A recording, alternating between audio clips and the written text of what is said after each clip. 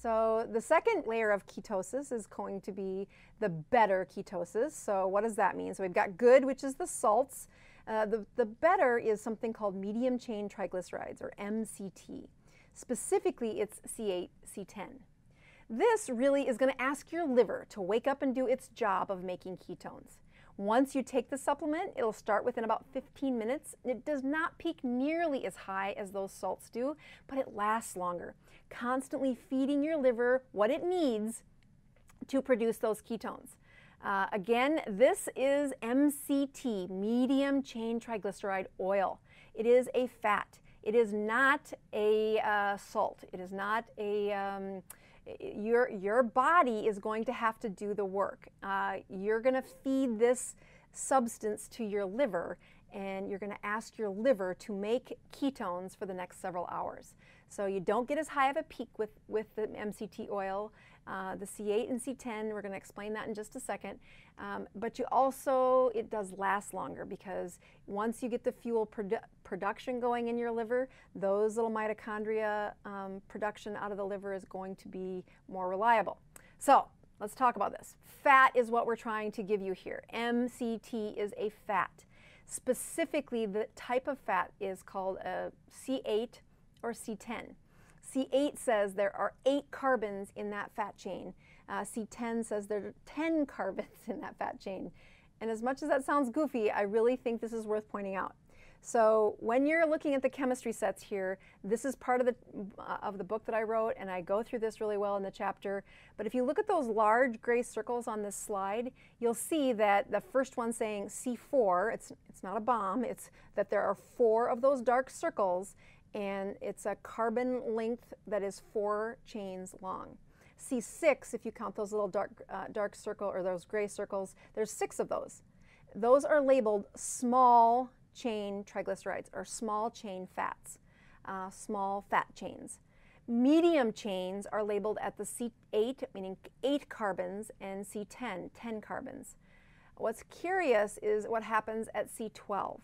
And this is the key to understanding how to buy these when you go to the market. C12 needs to be digested. You're like, what? No, C12 is a long enough fat that you put it into your body and you're going to need to digest it. It doesn't get absorbed, which is what happens with small and medium chain triglycerides.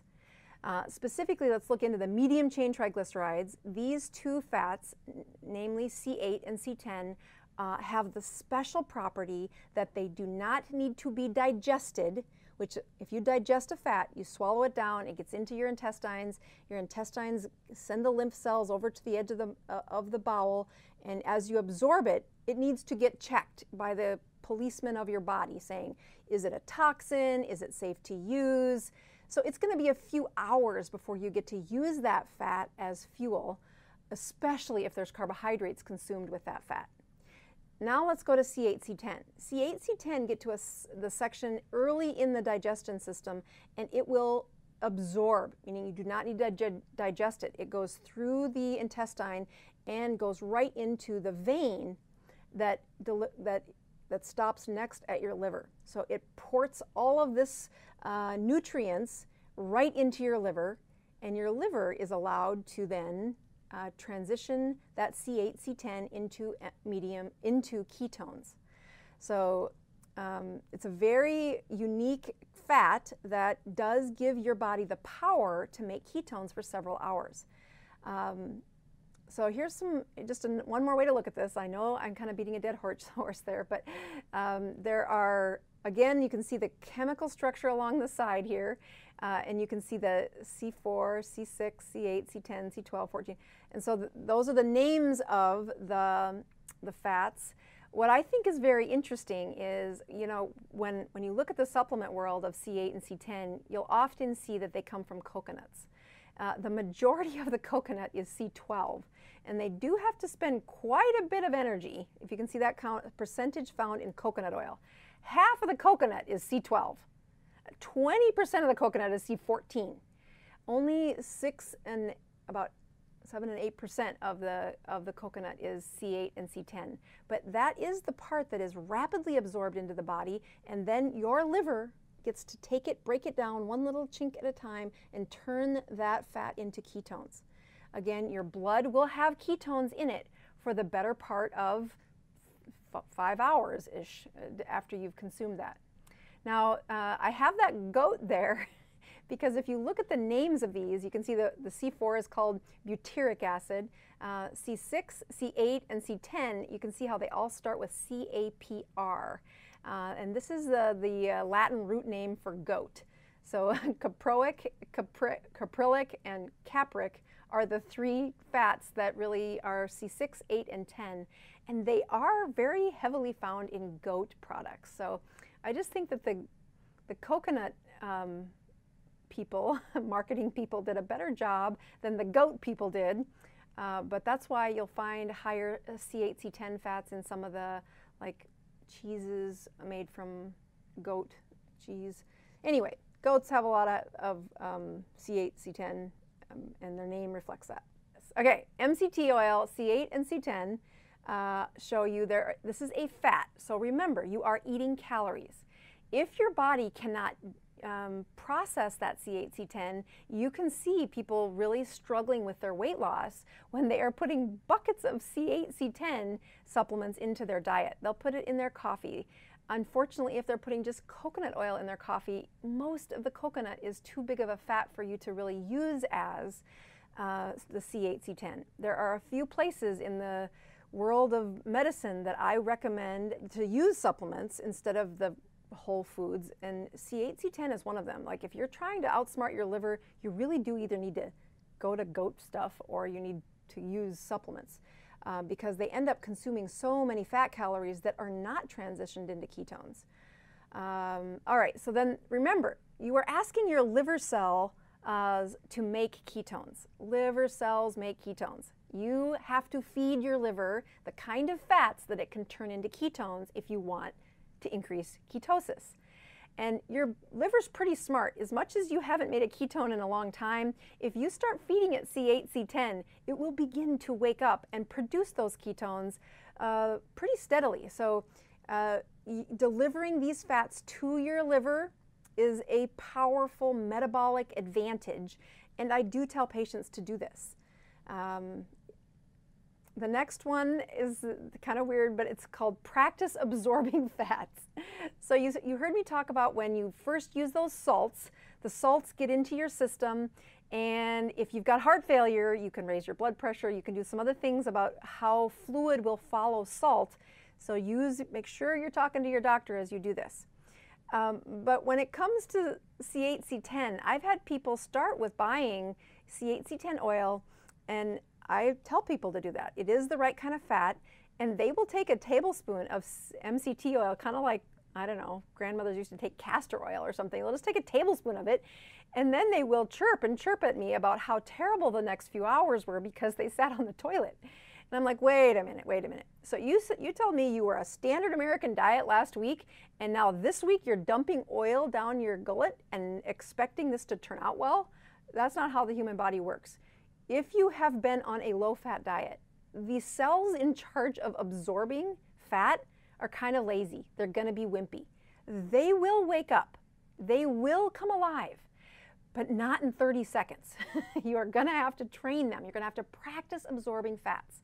So what I mean by this statement is when I first say, well, if you want to be in ketosis and you want to get your body headed in the right direction, some people are on way too many carbs to slam away their carbohydrate intake and be gone.